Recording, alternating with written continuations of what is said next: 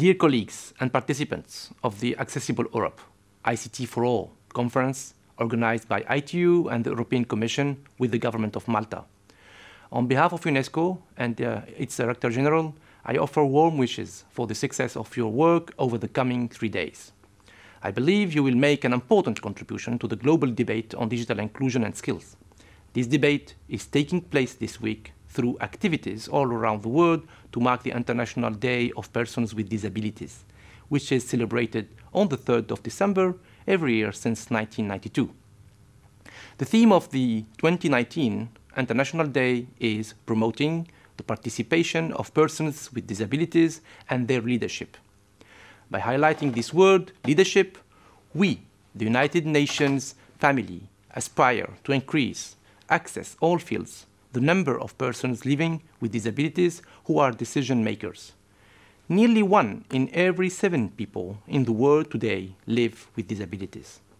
Persons with disabilities still face barriers to achieving higher educational qualification and skills. At the same time, higher education qualifications are almost a prerequisite for gaining positions of leadership in decision making.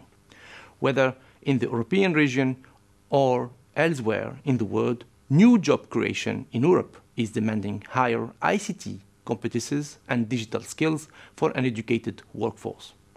Unequal access to education for persons with disabilities is not and has never been acceptable. I believe it to be all the more unacceptable today. As we accelerate adoption of artificial intelligence solutions and assistive technologies, inclusive decision-making is more than ever essential to identify and mitigate potential harms.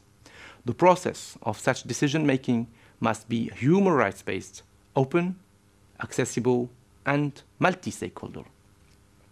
Good models and inclusive policies like those that you have developed and we discuss over these coming days should be shared and mapped. They should be scaled where appropriate so that we can collectively achieve the Sustainable Development Goals with the next decade.